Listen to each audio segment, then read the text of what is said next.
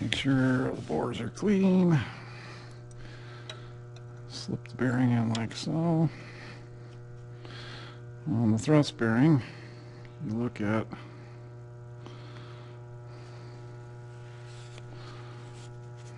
this side versus this side. This side's flat, this side is concaved. That goes against the crankshaft, and it's going to set. Oh, going to set right there on the lip. See the lip right here? It's got to set on. Okay. What we can do is use some Siliglide or some oil to help hold those in there. Okay, we're going to use this stuff. Take and put a dab.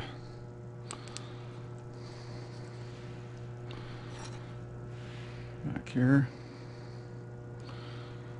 All the way around. Set him right here.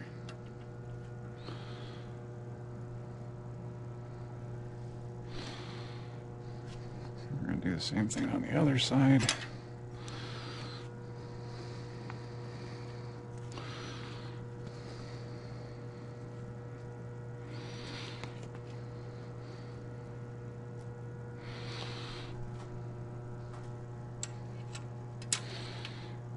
Like so.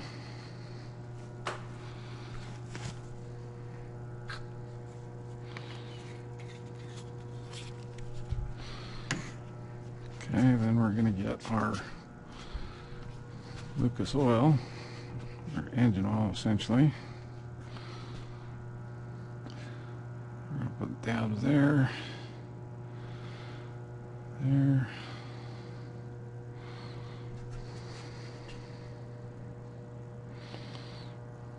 Don't want to get it in the bolt holes, we want to get it mainly on the bearings themselves.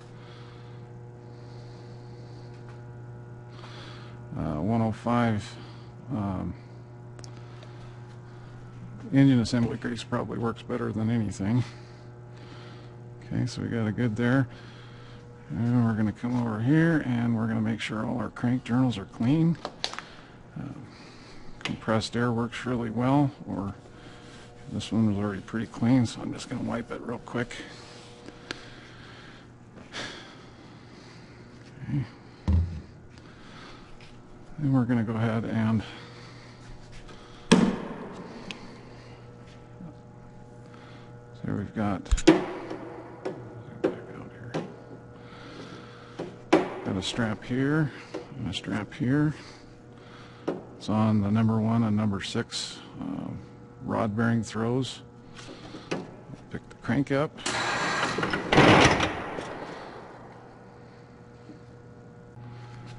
Okay, we're going to go ahead and put our crankshaft in. So I've got it suspended on both sides, here and there. It only fits in one way. Normally you'd want to pick up here and here if we could, but this particular crankshaft won't go in that way, just to keep it from bending and that type of thing. So we're going to drop this crankshaft down in here. You're going to have to wiggle it around a little bit most of the time to actually get it to go in.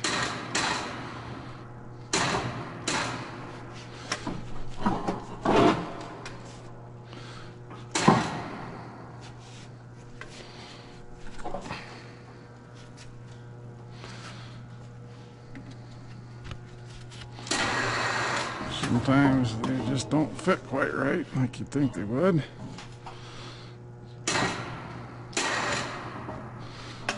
We're hitting there and there, so we're going to have to twist it.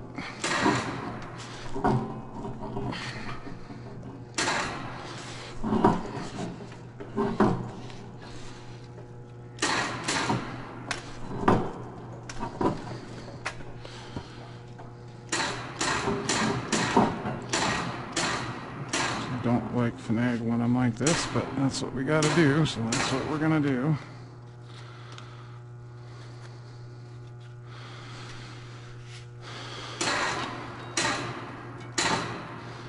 We look right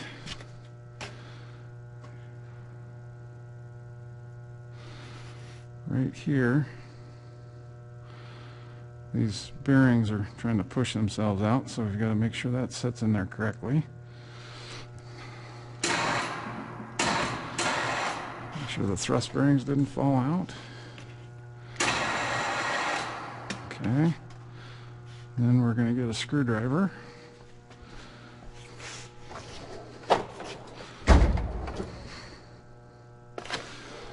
Push those bearings back and forth and make sure they're seated correctly.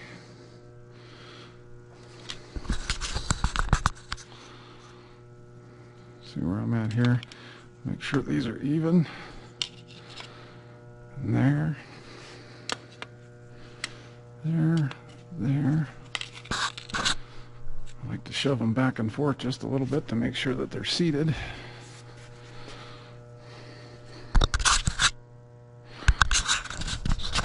Sorry. Bearings are seated in there well.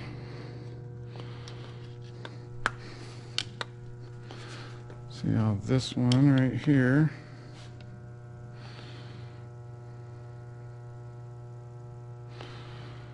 is not quite seated. Push that down in there, push that down in there. Then we're ready to put our caps on. Okay, normally before we put the crank in we would plastic gauge it. We're going to use, this is what it looks like. You see there's the measurements right across here. That's metric. If I flip it over, this is a 4 to 9 thousandths of an inch. Basically what you do, this little blue strip here, we're going to cut a piece about that long. And we're going to lay it right across here, depending on what our spec's supposed to be. Put our main bearing cap on, torque it down, and then we would take it off and measure how wide that strip is. There's a blue, we have a red that's 2 to 6 thousandths, I have a yellow that's 9 to 20, which is huge. And then we have a green that is 1 to 3 thousandths of an inch. Okay, the next thing we're going to do is we need to go through and put what we call peanut butter, what Detroit calls it. We're going to put some on the threads, like that. Then we're going to come up under here, under the head. That's the most important part.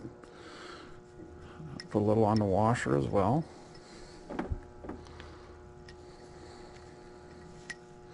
The same thing on the other one. We're going to make sure it's good and clean. This one could have been washed a little bit more. Probably normally run it through the parts washer, that type of thing. But for now, it's clean enough. There's no dirt on it. It's mostly oil, so I'm not worried about it. Put that in there like so. And then we're going to put the appropriate cap in the appropriate place, which would be right here. Now, the other trick is we want to make sure that our tang, that you can see right here, after we put our new main bearing in, and our tang right here are on the same side.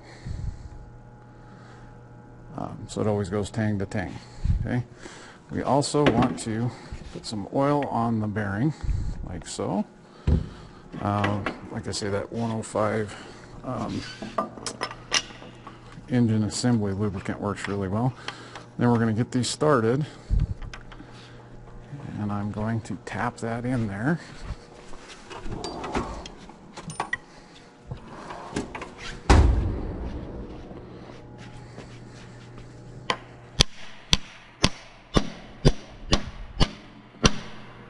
Till it seats. Then we're going to run our bolts down and torque them. I'll be back. All right.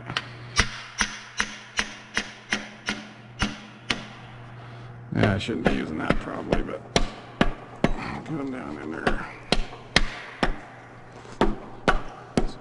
Is that shaky or not bad or? Not bad. That was a little quick. Then it's viewable. Viewable? Okay. Yeah. Let's get the impact gun. Oh. Alright, so you want to start here. Alright, you want to pause it a minute.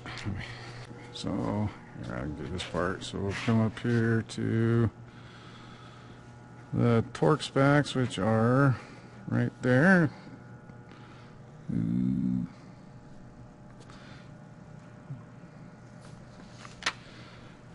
347 to 391. Okay. And then we want to do here, here, like a crisscross pattern. Doesn't really matter, just as long as you do the two evenly.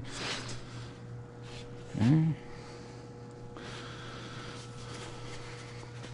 I think I'm going to end up talking over it anyways. Is that terrible with me? You know, you can see exactly what you're doing. It looks like every other YouTube video I've ever seen. Okay.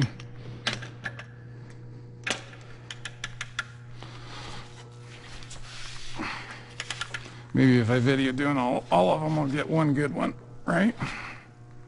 Yep.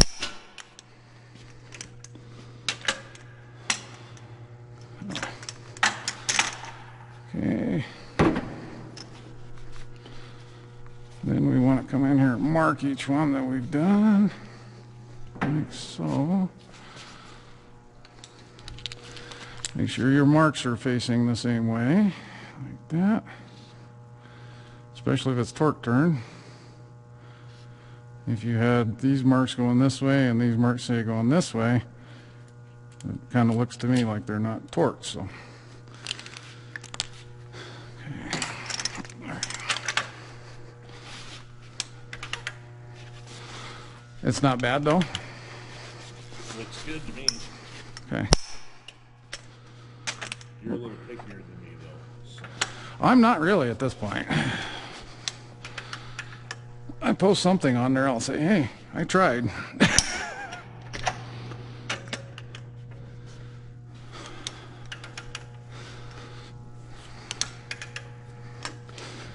I can see I'm going to have to do a bunch of editing though. Because I think I've probably made 20 videos from starting and stopping, you know.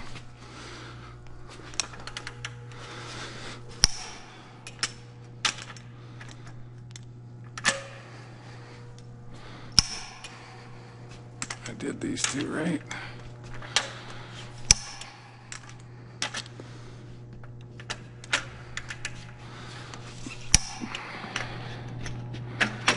Okay, let's mark those 2 or 4.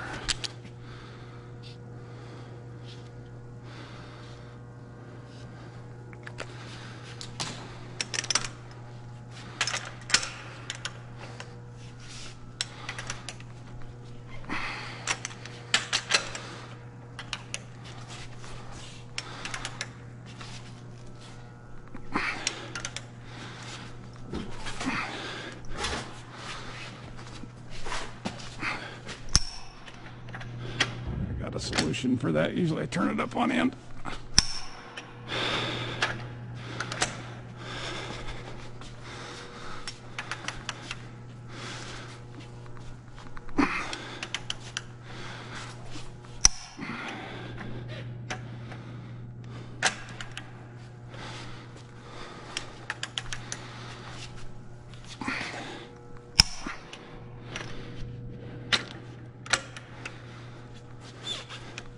Probably got it here. You don't want to be in the video, do you?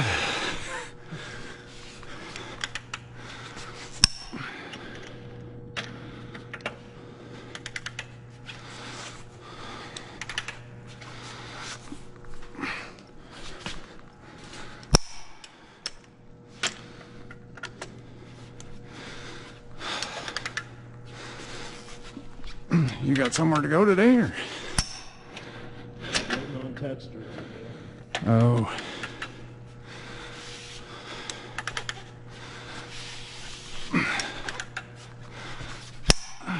Okay.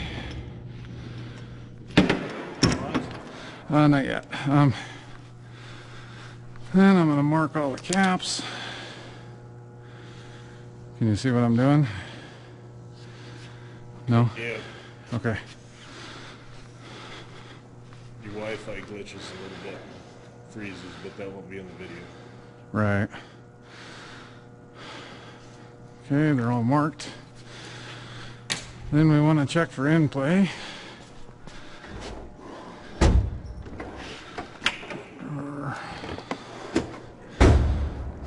So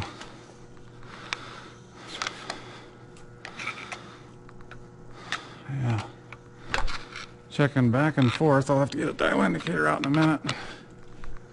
Check it. But it spins by hand, so I must have done something right. Okay, you can pause it. Okay, I'm going to zero the indicator. Right there. Okay, and I'm going to pry it crankshaft back and forth, and it looks like I've got about 8 thousandths. Looks like. Oop. That could hurt.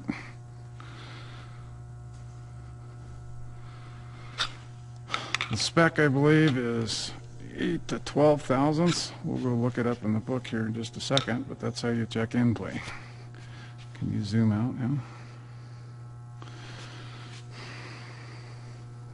Could you see me moving the crank back and forth? Or you could? Okay. So it's probably good enough. Okay. Okay, we need to check our crankshaft in play. Can you see where I'm pointing? Yes. Okay.